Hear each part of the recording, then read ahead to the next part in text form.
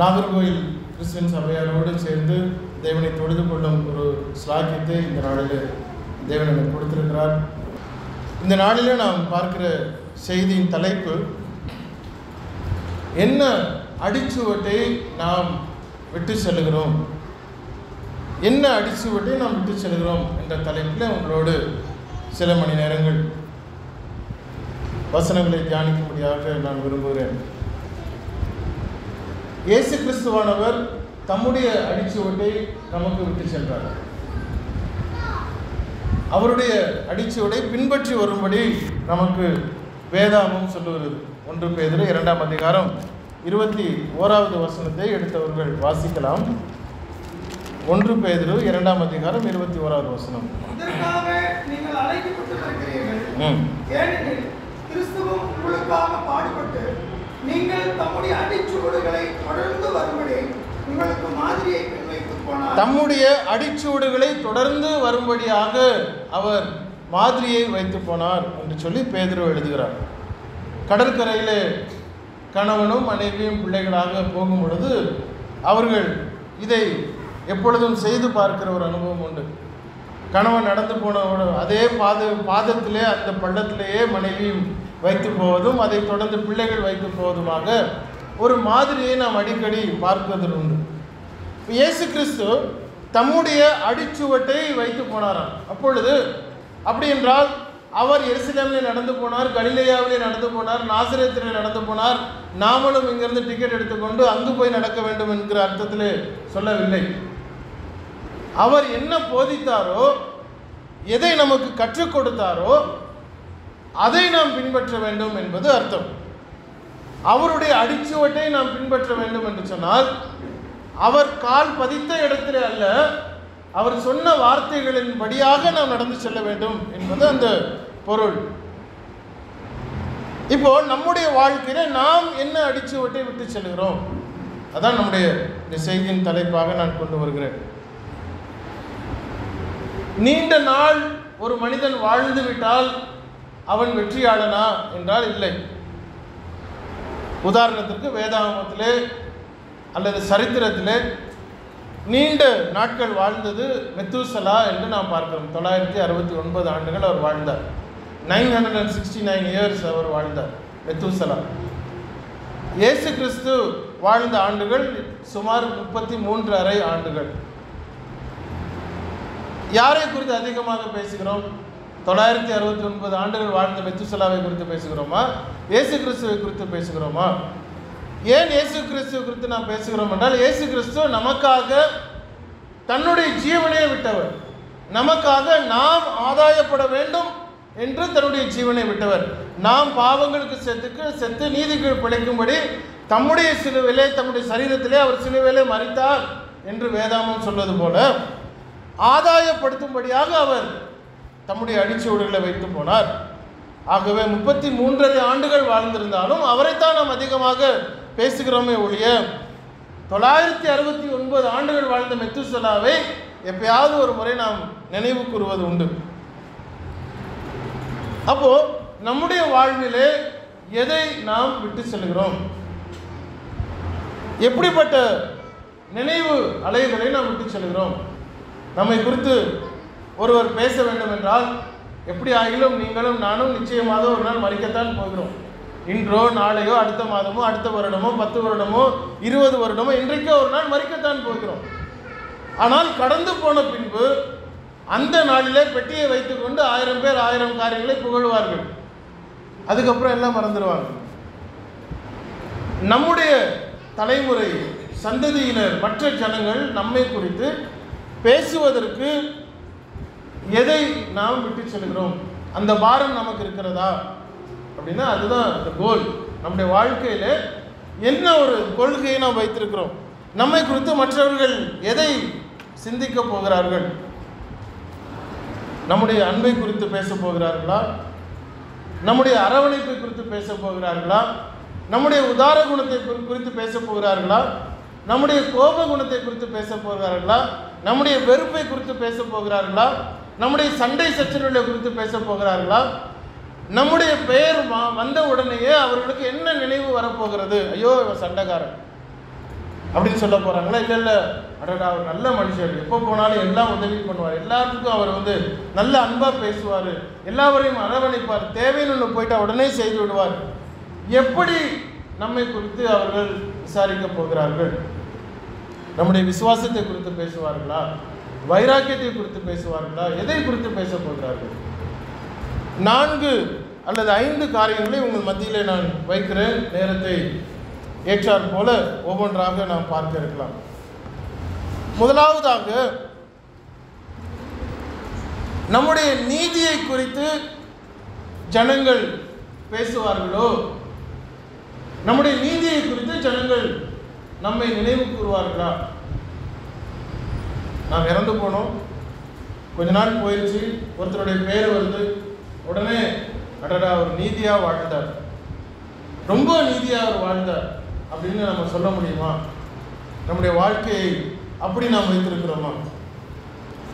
ஒரு வசனத்தை ஆதாரமாக வாசிக்கலாம். ப்ராவர்ப்ஸ், நீதிமொழிகள் 10ஆம் அதிகாரம் 7வது வசனத்தை வாசிக்கலாம். நீதிமொழிகள் 10:7. நீதிமானுடைய பெயர் புகழ்பெற்று விளங்கும், துன்மார்க்கனுடைய பெயரோ அழிந்து போகும். Page number 772.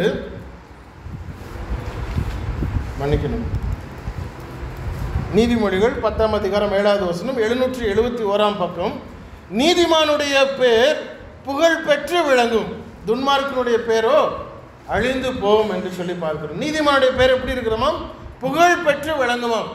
அவன் நீதிமானா இருக்கிறதுனாலே எத்தனை காலங்கள் ஆனாலும் அவனை குறித்து ஜனங்கள் பேசிக்கொண்டே இருப்பார்கள். அவன் நீதிமானா இருந்தான், உண்மையை பேசுவான், நேர்த்தியான ஒரு காரியத்தை செய்கிறவன், ஆகவே அவனுடைய பெயர் எப்பொழுதும் விளங்கும் என்று சொல்லி நீதிமொழிகள் 10ஆம் அதிகாரம் 7ஆம் வசனம் சொல்லுகிறது.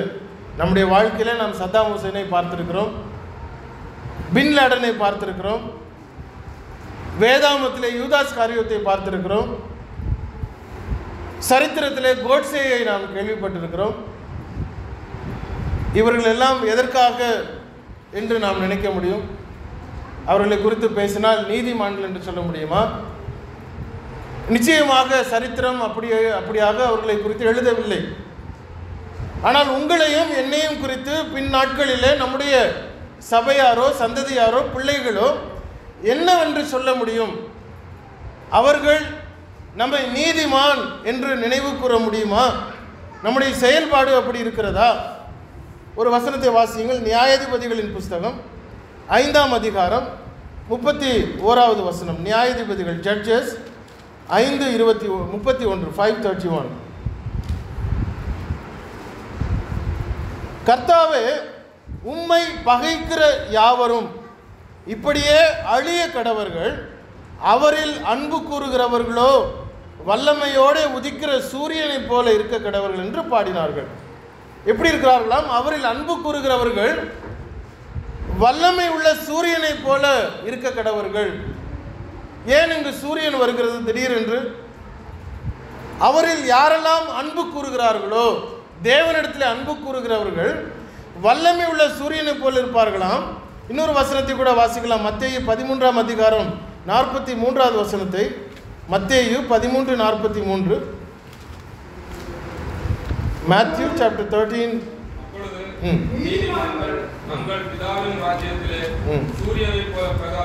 நீதிமான்கள் எப்படி இருக்கிறார்களாம்? சூரியனை போல பிரகாசிக்கிறார்கள். ஒரு சூரியன் வல்லமையோடு இருக்கிறதை போல உதிக்கிறது போல நாம் நீதிமான்களாய் இருக்கிறவர்கள் எல்லாருக்கும் வெளிச்சத்தை கொடுக்கிறவர்களாய், நீதியிலே நடத்துகிறவர்களாய். இப்போ மத்தேயுல என்ன சொல்கிறார்? நீதிமான்கள் சூரியனை போல பிரகாசிக்கிறவர்களாய் இருக்கிறார்கள் என்று சொல்கிறாரு. டியூட்ரானமி, உபாகமம் 23ஆம் அதிகாரம் 1வது வசனத்தை கூட நாம் பார்க்கலாம். உபாகமம் 23:1, 25:1. உபாகமம் 25:1. மனிதருக்குள்ளே வழக்கு உண்டாய்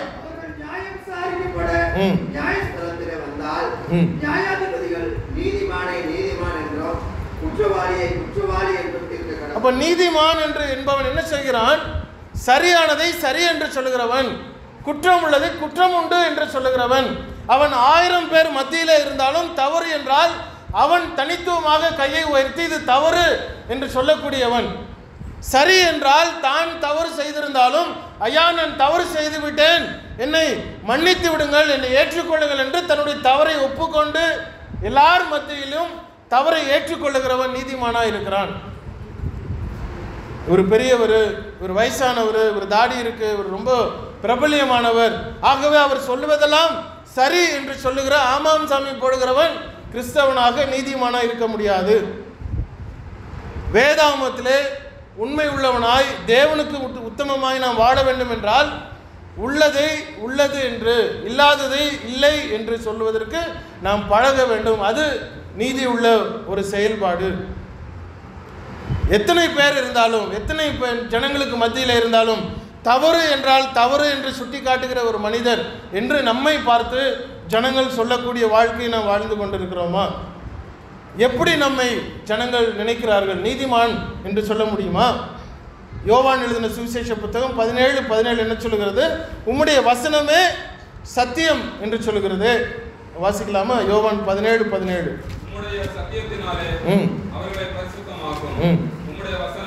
உம்முடைய வசனம்தான் சத்தியம் என்று சொல்லுகிறது. அவருடைய வசனத்தை நாம் கைக்கொள்ளும் பொழுது நாம் சத்தியத்தை கைக்கொள்ளுகிறவர்கள். அந்த வசனத்தை விட்டுவிட்டால் சத்தியம் போய்விடுகிறது.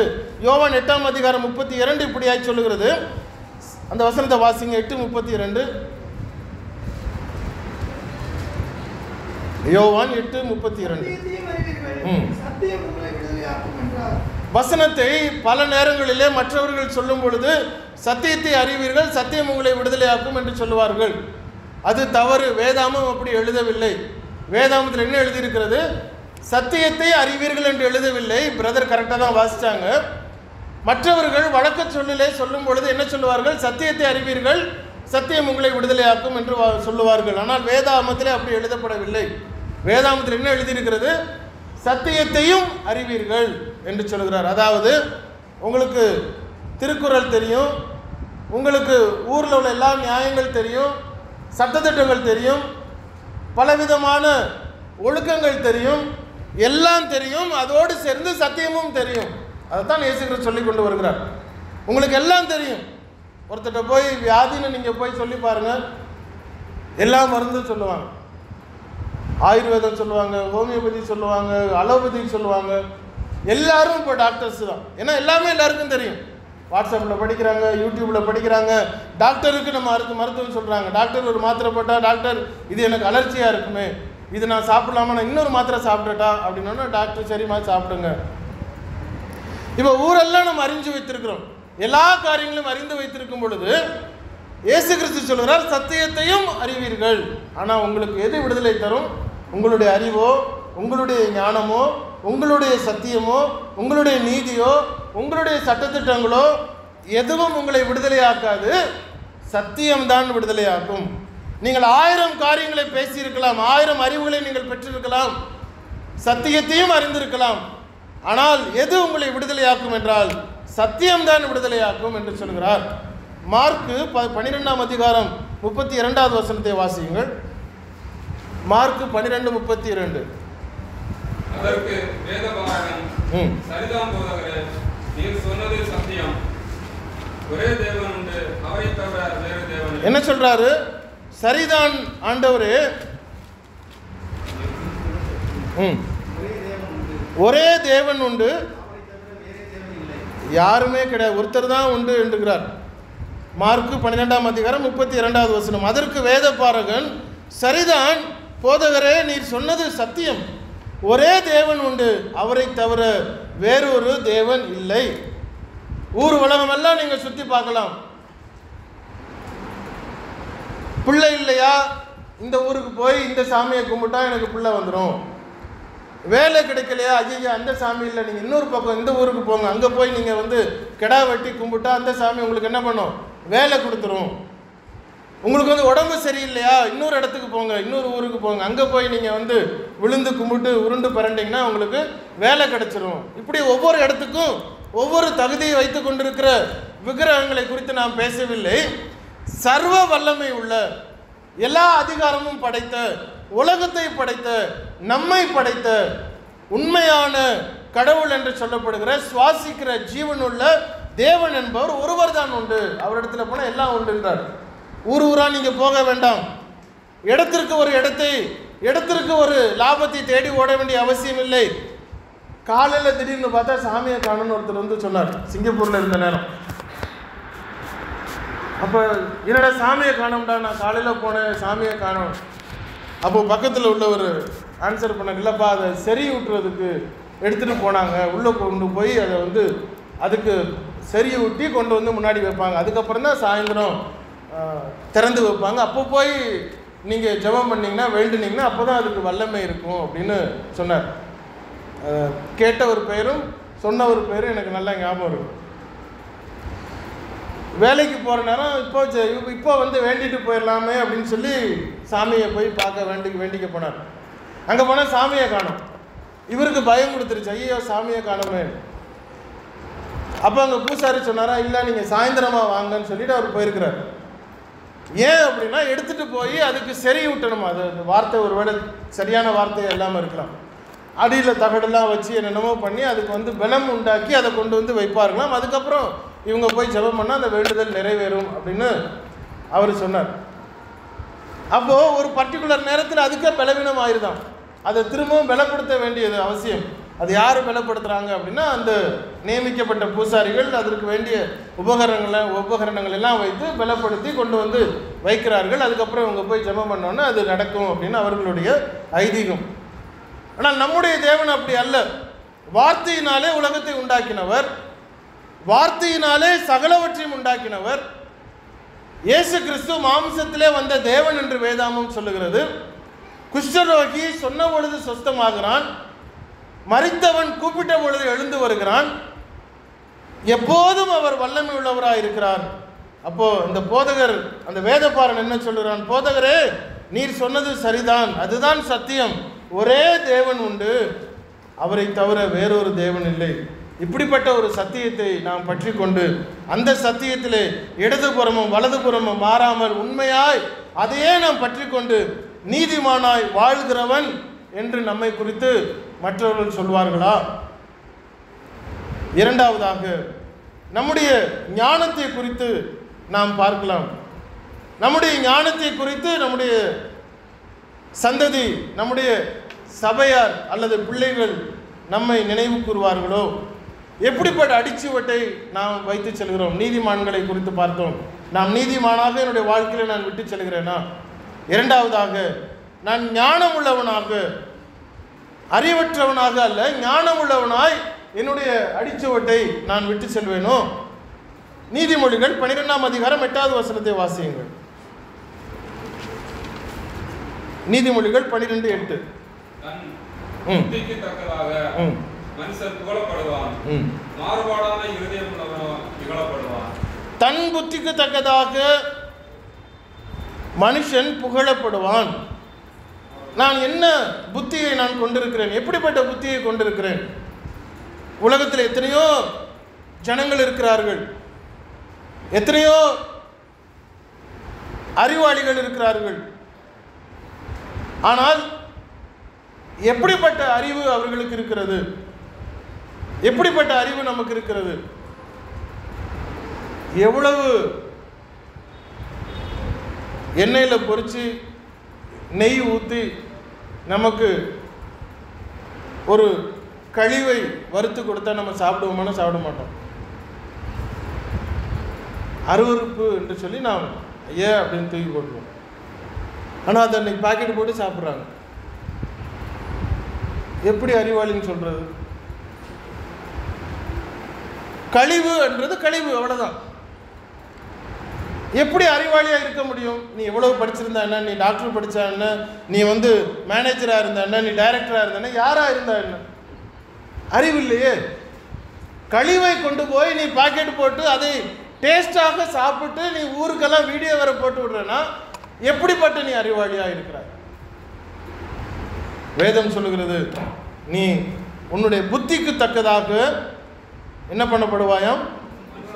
புகழப்படுவாய். உன்னுடைய புத்தி எப்படியோ அப்படித்தான் நீ புகழப்படுவாய். நீதிமொழிகள் 3ஆம் அதிகாரம் 13-14 வசனங்கள். ஞானத்தை கண்டடைகிற மனுஷனும் புத்தியை சம்பாதிக்கிற மனுஷனும் பாக்கியவான்கள். அதன் வர்த்தகம் வெள்ளி வர்த்தகத்திலும் அதன் ஆதாயம் பசும்பொன்னிலும் உத்தமமானது. அவ்வளோ மேன்மையானதை நான் கண்டுபிடிக்க வேண்டும். உலகம் எனக்கு தராது, உலகம் எனக்கு இதுதான் தரும், பேக்கெட்டில் போட்டு தரும். ஆனால் உண்மையான அறிவை, உண்மையான புத்தியை, உண்மையான ஞானத்தை நான் எங்கு பெற்றுக்கொள்ள முடியும்? வேதாகமத்திலே நான் பெற்றுக்கொள்ள முடிகிறதா? வாசிங்க, கொலோசையருக்கு எழுதின நிருபம் 2ஆம் அதிகாரம் முதல் 3 வசனங்கள். கொலோசையருக்கு எழுதின நிருபம் 2ஆம் அதிகாரம் முதல் 3 வசனங்கள். உங்களுக்காகவும் சரீரத்தின் முகத்தை காணாதிருக்கிற மற்ற எல்லாருக்காகவும் மிகுந்த போராட்டம் எனக்கு உள்ளது நீங்கள் அறிய விரும்புகிறேன். அவர்களுடைய இருதயங்கள் தேய்க்கப்பட்டு அவர்கள் அன்பினால் இணைக்கப்பட்டு பிதாவாகிய தேவனுக்கும் கிறிஸ்துவுக்கும் உடைய ரகசியத்தை அறிந்து கொள்கிற உணர்வின் பூர்ண நிச்சயத்தினுடைய எல்லா ஐஸ்வர்யத்திற்கும் உரியவர்களாக வேண்டும் என்று விரும்புகிறேன். அவருக்குள் ஞானம் அறிவு என்பவர்களாகிய பொக்கிஷங்கள் எல்லாம் அடங்கி இருக்கிறது. ஞானம் அறிவு எங்க இருக்குதா? அவருக்குள் இருக்கிறது, கிறிஸ்துவுக்குள் இருக்கிறது.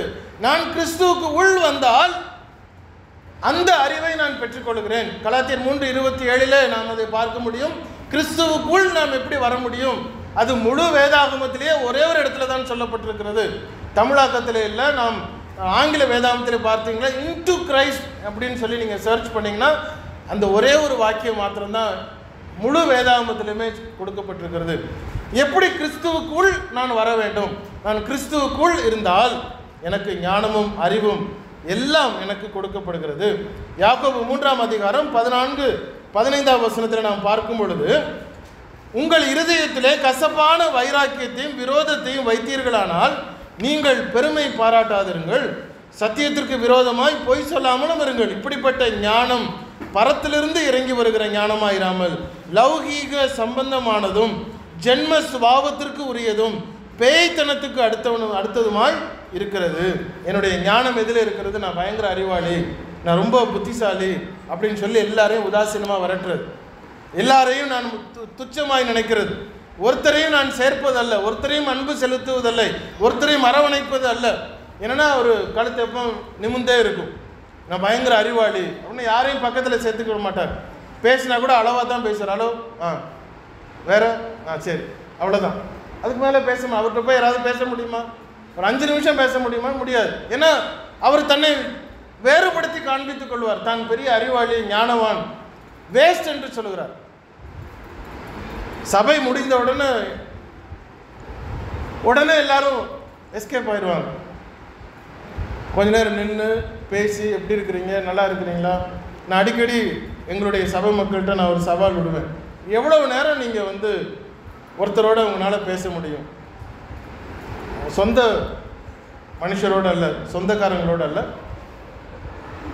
இரத்த பந்தம் இல்லாத இன்னொரு சகோதரனோடு, இன்னொரு சகோதரியோடு எவ்வளவு நேரம் உங்களால் ஒரு நிமிஷம், ஒரே ஒரு நிமிஷம் 60 செகண்ட்ஸ் உங்களால் பேச முடியுமா அப்படின்னா அது ஒரு சவால். உங்களுக்கு அது ஒரு சிம்பிளாக தெரியும்.